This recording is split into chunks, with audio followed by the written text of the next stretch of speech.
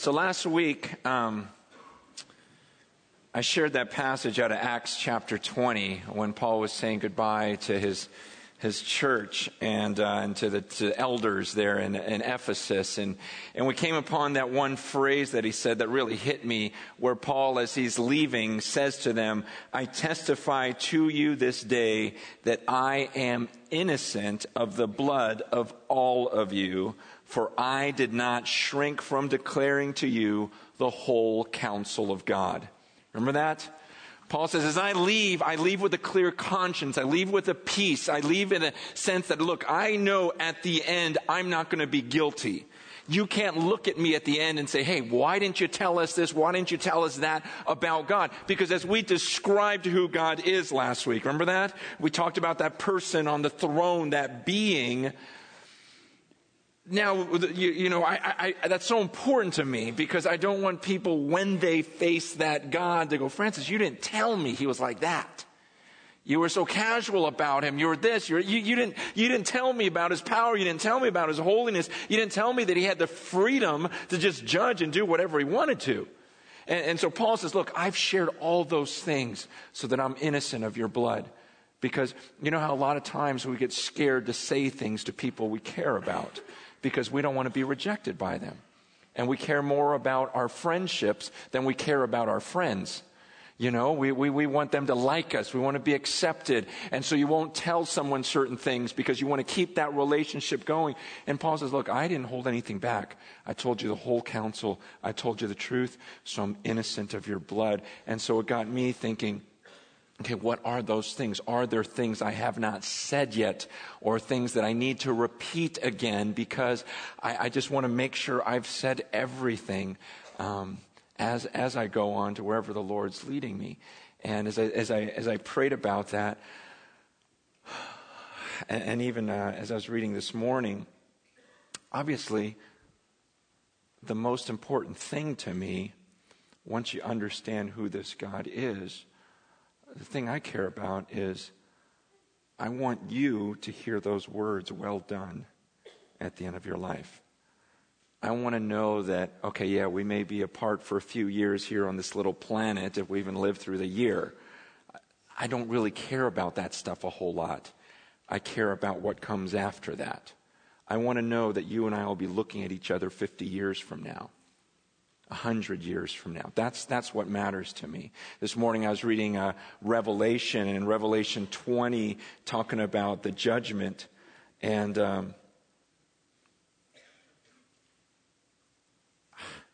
don't know, it hit me again. Revelation 20, verse 11, where it says, "Then I saw a great white throne, and him who was seated on it." You know, the throne we were talking about.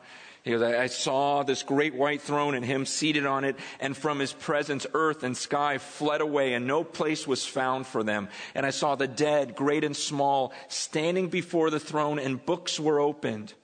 Then another book was opened, which is the book of life. And the dead were judged by what was written in the books, according to what they had done. And the sea gave up the dead who were in it. Death and Hades gave up the dead who were in them, and they were judged, each one of them, according to what they had done. Then death and Hades were thrown into the lake of fire. This is the second death, the lake of fire. And if anyone's name was not found written in the book of life, he was thrown into the lake of fire." Later on in chapter 21, verse 8, it says, "As for the cowardly, the faithless, the detestable, the murderers, the sexually immoral, the sorcerers, idolaters, and all liars, their portion will be in the lake that burns with fire and sulfur, which is the second death." That's what burns in me. And that's why, it's no secret through the years we've discovered that I'm a terrible counselor. People come in and they go, I want to talk about my marriage. Some of you guys are nodding your head. So, I want to talk about this hurts me, that hurts me. And a lot of times I'll look at you. I looked at a guy this week. I go, you know what, honestly, I really don't care that you and your wife aren't getting along. That stuff doesn't matter to me. I go, so what? Let's say you fight for the next 5, 10 years. This life is so short. I'm worried about what comes after that. The bigger problem here is the fact that neither of you have submitted yourself to the kingship of Jesus Christ. Neither of you look at him and say, he is Lord.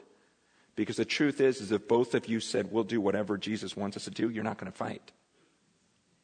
It's at those moments when you're selfish and you're not thinking about what God wants you to say, how he wants you to live, that, oh yeah, you're going to have fights all your life.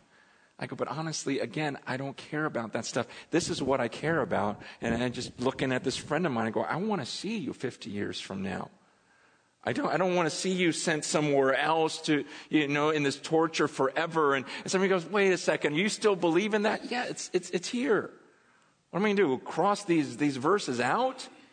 This is the stuff that keeps me awake at night. This is the stuff that wakes me up early in the morning every day this week, just going, God, but what can I do? What can I say? Because I've said it so many times in this room, and I'm so concerned, that some of you still haven't just said, okay, I'm going to follow Jesus. I'm going to do it. I'm going to give my life to him. I want his spirit in me. I want to start walking this way. I say it over and over again. Look, you are a sinner. You have sinned against this God. He has the right to punish you. He has the right to punish me. I deserve it. I deserve it. I don't know if you believe in your mind you've done things worthy of punishment, but I believe I have. Okay? And I do believe that God sent his son to pay the punishment, pay the penalty for those crimes. He made him become sin, who knew no sin, so that I could become the righteousness of God, so that I could kind of switch places with him, and I could be this child of God. And I want to be that. I want to follow him. I want to live like him. And so I get baptized. I repent. I turn from that old life. And I ask him to put his spirit in me. Because I want to follow you now the rest of my life. Now I can say it over and over and over again. But the thing is, as I was praying about this week, and I'm going, Lord, this is what I want. I just want to know if I never see your face again here on this earth, that I will see you in the next life. That's what matters to me. Now, how much fun you have on earth, how much tragedy you go through, I'm not saying I don't care, but not that much. It just, really, I'm just being honest with you. Life is short. Man, what a joke. Life is short. It just ends, man. And I mean, how many, every week we're doing funerals in here. So why care so much about the things of this earth? It's going to be over before we know it. And so I'm praying, I'm going, God, how do I get it across? And all the scriptures flood my mind that tell me I can't do anything for you. Because Jesus would give the message, and there's a phrase that Jesus uses in scripture over and over again, and only Jesus says it. He says, he who has ears, let him hear. He who has ears, let him hear. See, he didn't sit there and beg and beg and beg, which I want to do. He didn't think that, okay, maybe if I say it this way, maybe if I say it this way, maybe if I say it this way, they'll get it. See, sometimes I rack my brain thinking, maybe if I say it just the right way, some of you that have just been sitting and kind of dating God and checking him out and wondering, do I want to follow him? Do I want to commit to him? Do I want to marry him? Do I want to be with him forever? Do I want him as my king? I go, maybe if I say it just the right way, you'll get it. And what the Bible says is, no, he who has ears, let him hear. Like either you'll get it or you won't. It's like the other day I was, I was driving and I had some music going on in the car. And so I'm singing with it.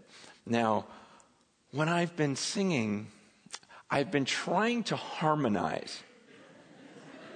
How many of you know how to not sing the melody along with the singer, but actually harmonize? How many know how to harmonize? Okay. Yeah, it's like 1 in 50 or so that can do it or think they can, and then probably 1 in 100 that can. And it's, I'm not saying who can or can't, but it's funny because I can't hear a harmony. Okay, like a harmony line. Do some of you just not even know what I'm talking about? Because I didn't know what this was. Yeah. Okay, yeah. Some of you don't even know what I'm talking about. Okay, like that song that we just sang. Our God is Okay, that's the melody line, right? And we can all do that. I mean, good or bad, we can pretty much do it. It's in our head. Now, a harmony, see, I didn't know when two people were up here, I said, oh, they sound good together. You know, I used to always think that as a kid, oh, that's kind of cool. So I just thought they're both singing the same thing. They're not singing the same thing. One's singing the melody line, the other one's singing something totally different. It's called the harmony. Right? Okay, and there's different kinds of harmony. See, and so I've been trying to hear that. And so in the songs, you know, like if that's playing in my car, I'll go, like a harmony line would be like, you know, like it's completely different. It's completely different. And so I'll get home, and you see, my wife and my oldest daughter, they can harmonize, and my 10-year-old daughter too. So the three of them, they all hear it. And so I come home, I go, I heard it today. Listen. Ha, ha, ha, ha, ha. You know, and my wife will go, no, that's the melody. You're singing an octave lower. And they'll, like, the three of them are just laughing, like, oh, that's so stupid. And I'm just like, I don't hear it. I don't hear it. Like, honey, can you come up? Can you sing it for, okay, like, I don't know. Okay, just, can you turn on her mic? Okay. What's a good song? No, I'll just sing the melody, and you. What's a song that? Okay, where's this words? Our God. Okay. Listen to this. Okay. Now see if you hear. Okay, what's it called? The third step or the fourth? The third harmony. The third harmony. It's the easiest to hear. The third. Okay, the easiest to hear. Duh. So what is it exactly though? You're singing it a third. Yeah, like you would sing a note, and then the third harmony would just be like 3 notes up. Okay. So see if you hear it. I'm going to sing it first, or no? Why don't you sing it first? Why don't you sing the melody? Maybe you should bring David out here. Yeah. Well, here. Why don't you sing the melody line of just our God is whatever. Sorry. Our God is greater. Okay. Our God is greater. See, I can do that part. Okay. Now, can we do just that line? Okay. So if that were the melody, I want to see how many of you hear the harmony of, can you do it? Our God is greater. Okay, what would you think the harmony is? Okay, wait, let me see if I can figure it out. Our God is great. Oh! Wait, listen. Our God is greater. Is that? It's a harmony. It is. I got a harmony. Okay. Oh, okay. Shh. Okay. Okay. So, what is the harmony? If our God is greater, what would you? Our God is greater. See, could you hear that? You could hear that. So, some of you guys could hear that while you're doing the other one. That's pretty cool. Okay. Thanks, honey. All right. See, if I tried to figure it out, so if I did the next line, you would be able to do that or hear that in your head? Some of you could, some of you can't. See, isn't that weird? Like some people can hear it. That's what God says about the gospel. Like, I'll give that message. Hey, God loves you, but He's a great God, and He can punish you. He's free to do whatever He wants to do. And He's free to forgive you through His Son. He's free to put His Spirit in you to change your life. He's free to accept you for all of eternity or reject you for all of eternity. And all that's based upon Jesus. Now, some of you guys will hear it and go, man, I hear that. That's great. And others are just like, I don't get it. The Bible says that in 1 Corinthians 2. It says there's a spiritual man. At a time, the Holy Spirit opens your ears to hear it. And other times, you just won't hear it. Some of you heard that message your whole life, but it was like nothing to you. And then suddenly you heard it. See, that's what I believe about harmony. I think one day it's going to click. I do. That's why I get home every once in a while. I go, I think I got it. And she's like, no, that's not it, And, oh man, and I watched my 10-year-old. She got harmony at one point. She figured it out. I'm like, man, you heard it, because she was like me. I thought we were, that was my kid, and, but then she got it. And it's the same thing with the gospel with some of you, right? It's like you didn't get it. Then one day you're like, I get this. And you walk up here, you get baptized, and you go, I'm going to give my whole life to this. This is all that matters now. It's like it hit. Do you remember those pictures they used to have, those posters where it's just a big fuzz and you're just like, what is that? And people are looking at it and go, no, I see it. You remember those? We're going to put one on the screen. I don't know if it's going to work on the screen. We haven't even tested it because came up with this back. Okay. Do you guys see anything up there? Do you see the picture? Okay, wait, don't say what it is if you see it. I don't even know if I see it. Does anyone see it? Is it working? You see it? Anyone? You see it? You see it.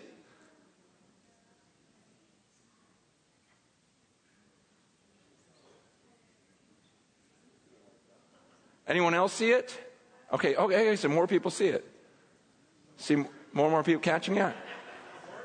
Yeah, it's a horse. Yeah, okay. You guys don't see a horse. I don't see the horse. Did you see the horse? How many saw the horse? Everyone that saw it, raise your hand. Man, okay, see, there's like a dozen people who see the horse. Now you see it? An owl? No, not like that. Those aren't owls. You're looking at just the fuzz. No, you're supposed to owls, those are not supposed to be a row of owls. I see what you see. That's not what we're talking about. Like you're supposed to blur your eyes out and you'll see a horse. Like I can't see it. Like a whole horse. You see the whole horse. What is it? What kind of horse is it? What's the horse doing? It's just standing, like facing forward. Heads up on that side. Isn't that the most frustrating thing in the world? It's like these people are seeing, oh yeah, the top's right there, and it's so obvious. All right, turn it off. Okay, because it's going to drive us all nuts. Turn it off, please. It's killing me. Isn't that the weirdest thing? Now you see. Now you close your eyes and you see it. No, it's just, okay. But that's, you know how it's just so weird. But remember when those first came out, and sometimes I could see it, sometimes I couldn't. And I just remember the first time I thought everyone was playing a trick on me. It's like, this is a joke. There's no way you see anything. You guys, that is exactly what Jesus is talking about in the scriptures. He says, look, I'll give a message, and I don't know how to teach you how to see that. And then like how did you see it? Did you cross my eyes and let it come You just cross your eyes and let it come out. Okay. All right. I'll try that next service. That is so crazy. Now you guys want to try that, don't you? Okay. No. Okay. If you're good at the end, we'll try again. But that's, it's such a crazy thing, because in my heart, when it's in explaining this truth about God, the Bible just says certain people won't see it. Certain people can't hear it. And yet, by the grace of God, at a certain time, God may open your eyes and you go, okay, now I see what you're talking about. Man, I was talking to someone in the gym this week. She says, man, I came to your church a couple of times, and every time I'd leave angry and just go, man, I can't stand that guy. And she just goes, I just want you to know, I get it now. I got baptized last week, and now it kills me, that you're leaving, what? Like, it would have been easier when you hated me. It's just the whole, it's just that, I don't know, for all that time, I've heard that so many times. I hated your message. Then I got it, and now it's everything. That's the way it is with the gospel. I mean, how many of us in this room heard that message over and over again? Just went in one ear and out the other. See, Jesus said, he gives this parable. He gives this parable of the soil. Remember that parable? In Luke chapter 8, starting in verse 4, he says, when a great crowd was gathering and people from town after town came to him, he said in a parable, a sower went out to sow his seed. As he sowed, some fell along the path and was trampled underfoot, and the birds of the air devoured it. Some fell on the rock, and as it grew up, it withered away because it had no moisture. Some fell among thorns, and thorns grew up with it and choked it. And some fell into good soil and grew and yielded 100-fold. As he said these things, he called out, he who has ears to hear, let him hear. And when his disciples asked him what this parable meant, he said, to you it's been given to know the secrets of the kingdom of God. But for others, they are in parables, so that seeing they may not see, and hearing they may not understand. Now the parable is this. The seed is the word of God. Then he starts to describe the parable. He says, the ones along the path are those who have heard, then the devil comes and takes away the word from their hearts, so they cannot or may not believe and be saved. So he gives this parable, right? He talks to this crowd, these masses of people, and he just tells a story.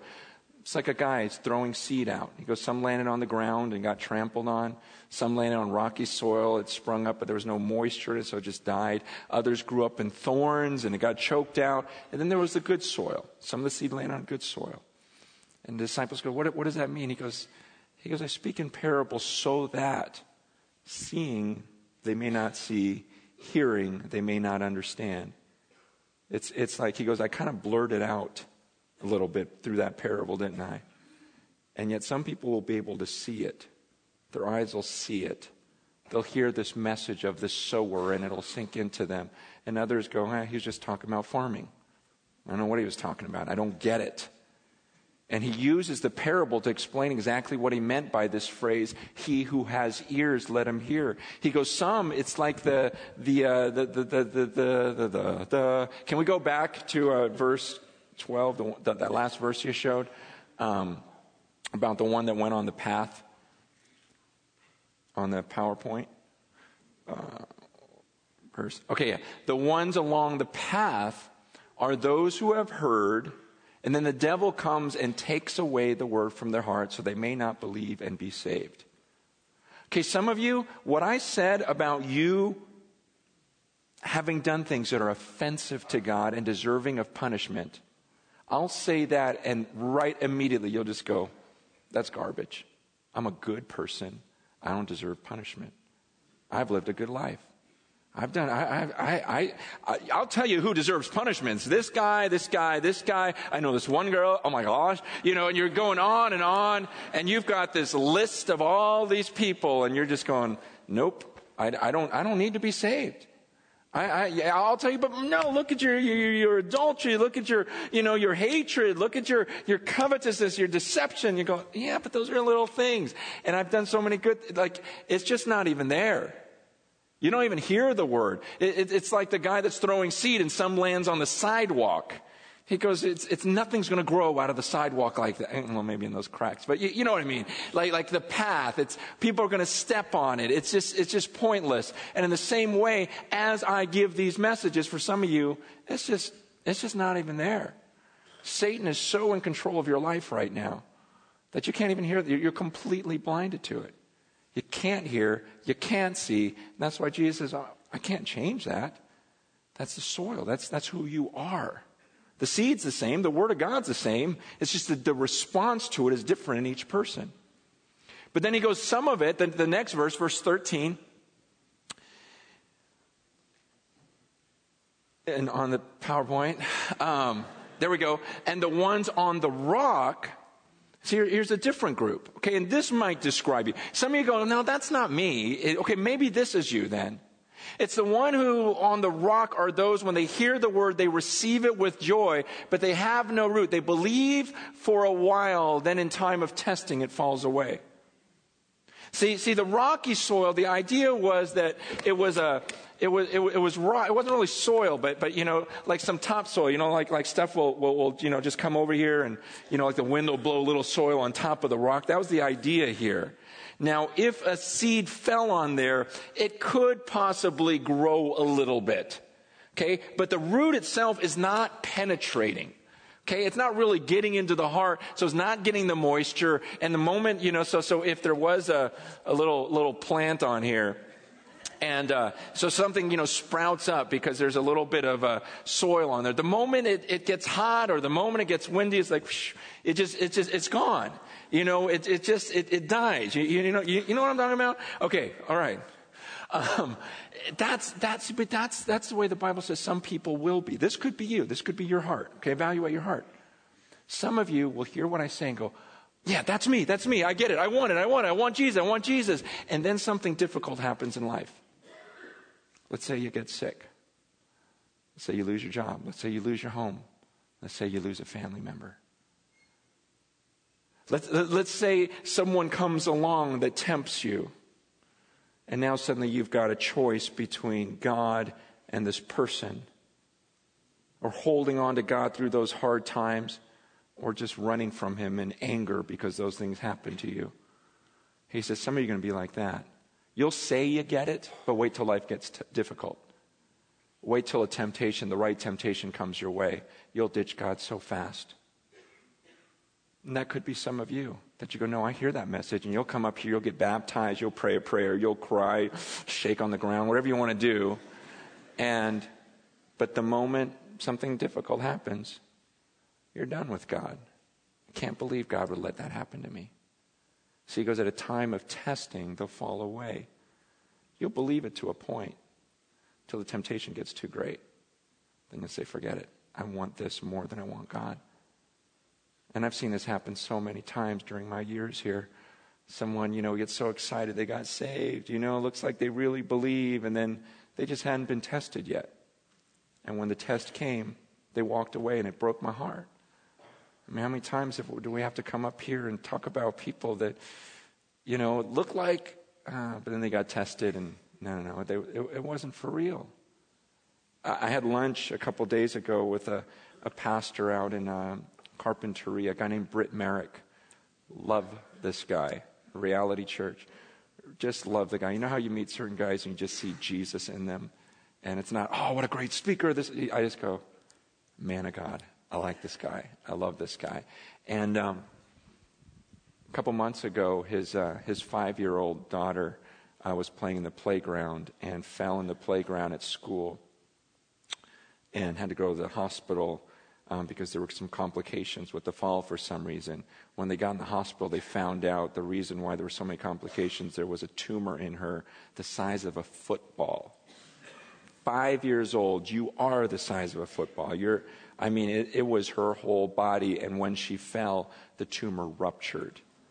And so it was just this shock of, what? My daughter has a tumor? What? It just ruptured. And he was just walking me through this whole process. And she's been through surgery now. She's had chemo.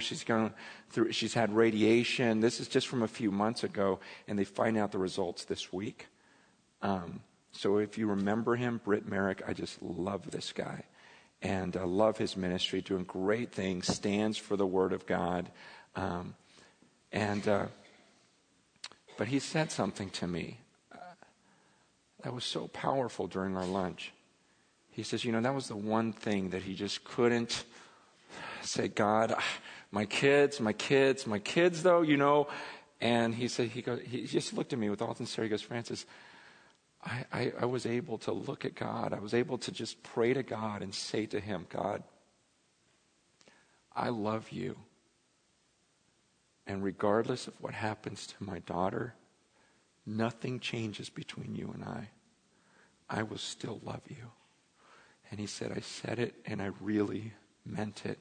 And I can just, how you can just look in someone's eyes and goes, he really meant it. He dealt with the whole thing of, well, what about when the test comes and through the test. When you hear his message of the week after he found out about his daughter having that tumor and the rupture and everything, and I'm hearing this guy talk, I go, here's a guy that knows God, the real thing. But others, I've met so many others at the moment it got difficult, a test like that, or the right person came along to tempt them, they were gone. Maybe that's you. He says there's another soil, and that's verse 14, if we can go to the next verse. Verse 14, it says, as for what fell among the thorns, they are those who hear, but as they go on their way, they're choked by the cares and riches and pleasures of life, and their fruit does not mature. He says there's another type of person, and he kind of, okay, it lands on like thorny soil. So there's soil, but there's also thorns. And he says what happens is it looks like they hear it, they start going, but what happens is everything else around them starts choking it out so they never grow. It would be like if this plant were there and it just looked like something was going to happen. And he says, but some of us, we have so many other things in our lives. These are the thorns that grow up along with it. While we desire the word, we also desire a lot of other things, and we won't let go of those other things. So they start taking all of the nutrients. It's like if you threw a seed in a thorn briar, I don't plant anything, patch, whatever, just a bunch of weeds that is sucking all the nutrients. There's going to be nothing left for that. And the Bible says there are going to be some people that they're so into these pleasures of life and the riches and just the things of life. For some of you, it's literally money. So it's like this plant is here and you want the Word of God, but then you got to have your money also. You got to drive a certain car. You got to, your entertainment, your movies, your job. You got to have certain clothes, and so. It's a whole idea of all of those things now that you won't let go of in your life. You gotta have it all. And the Bible says what happens is it ends up choking it all out. That's why some of you still have the same belief in God and in your maturity level in your relationship with God, the same as it was 10 years ago. Because you never grew because you wouldn't let go of all those other things. And I'm not saying that all those other things, of course you need some money to live, but I'm saying how much? Of course, for some of you, in order to get the money, you got to have a car, but come on, what kind of car do you got? You got to have? Yeah, of course, job, yeah, work, but really, why? Why? Is it for the kingdom? And clothes, of course you got to wear clothes. Some of you don't wear enough clothes. It's this whole idea, especially as summer's going, it's another warning, come on, you guys, girls, and it's just this whole idea of, But I want this, I want this, I want this, I want this. And he says, and I believe this is a lot of people. I think this is a lot of America and a lot of people that are sitting in church buildings this morning that I believe you want Jesus, but you want everything else too. And you're not going to let go of those things. Nothing's going to pry you away from those things. And you'll spend your time defending yourself. But God's okay if I have this, and God's okay if I spend this time with my family, and you're always defending yourself because you will not let go of those things. And I'm not saying God doesn't want you to eat, of course I'm not saying those things. But you love Him so much. And you can't let go. And so you're at the same place you've always been. But then in verse 15, and I hope there's some of you like this. As for that in the good soil, they are those who hear. There are those who, hearing the word, hold it fast in an honest and good heart and bear fruit with patience. These are other people who hear the message, and it says it multiplies. It's like you throw one seed in there, and these are the people who, I give you a message, you take it and you go, I got to do that. I got to do that. And then you do it. Okay? Like you give you hear the expression, it fell on deaf ears. It comes from Jesus. He who has ears, let him hear. Some of you, I give you a message and you don't just neglect it. You don't just nod your head in church and go, "Oh, that was good. Amen." And then you do nothing with it. It's about doing. That's why in a few verses later, I didn't put it up there, but a few verses later, it says in verse 18, it says, "Take care how you hear. For the one who has more will be given, and from the one who has not, even what he thinks he has will be taken away." He goes, be careful how you listen. Don't just come to church and hear a message and go, "Ooh, I got it. Ooh, I got it. Amen." Shake my hand, walk away, and do nothing about it. The good soil is a person who soaks it in and you see the results in their life.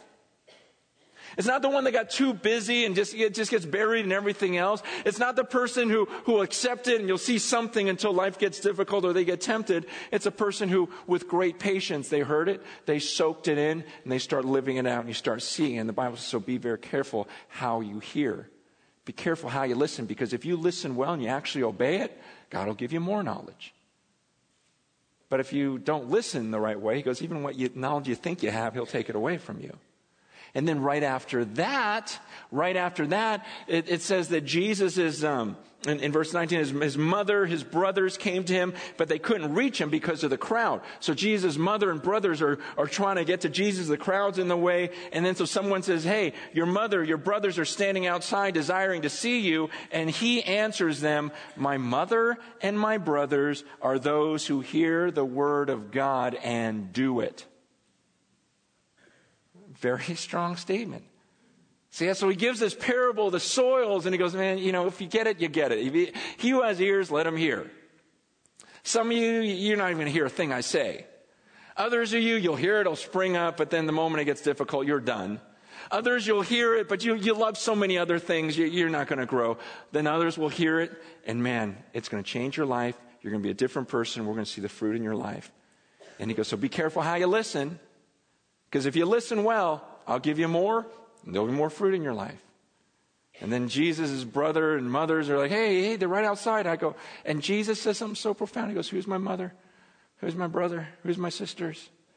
Because that's you guys who hear the word of God and do it. And do it. It's those who hear the word of God and do it. And I look at that and I go, okay, God, I'm looking at my life and it looks like it's me. I feel good about that. I look at my life, I go, man, I heard this and I went and did this. I heard this, I went and did. It's a great way to live. You just go, I got peace. God, thank you. And there's nothing of me. It's God changed the soil of my heart. He changed who I was. There was a time when I didn't hear it. There was a time when I loved stuff too much. There was a time when I wondered about tragedies and questioned God. But then there was a time when it's like, I saw it on the picture. I got eyes to see now. I can hear that harmony. I hear it now. And I've just been praying this week. I go, God, I can't change anyone, but maybe this is the week you supernaturally just change the soil. Where suddenly someone who's been sitting in this room for weeks, maybe even years, goes, I can see it now. Jesus is worth it to me, and I will give everything to follow him. I hear the message now. I get it. Now I know I feel that guilt. I know I'm not ready to see God yet, but I get it now. I want to be forgiven by Jesus. And that's what I pray for. And if that's you, I'm not going to stand here and beg you. Like when Peter preached his message, the people's response was, it says they were cut to the heart, and they said, what do we need to do? What do I have to do to be saved? And he says, repent and be baptized, and you'll be filled with the Holy Spirit. He says, turn from all of that old life, all that stuff, all the stuff you believed, all the stuff you did, and go, I get it now. I don't want that. I'm turning. That's the repentance. I want Jesus now. Get baptized for the forgiveness of your sins. And you'll receive that Holy Spirit of God. I've been praying for that. Because again, this life is so short. And please hear me out. I am sorry. I've gone through pain in life. And it's just when I read Scripture, I go, it's really not about this life. This, in a lot of ways, is a test. This, in a lot of ways, finding out what kind of soil we are. And then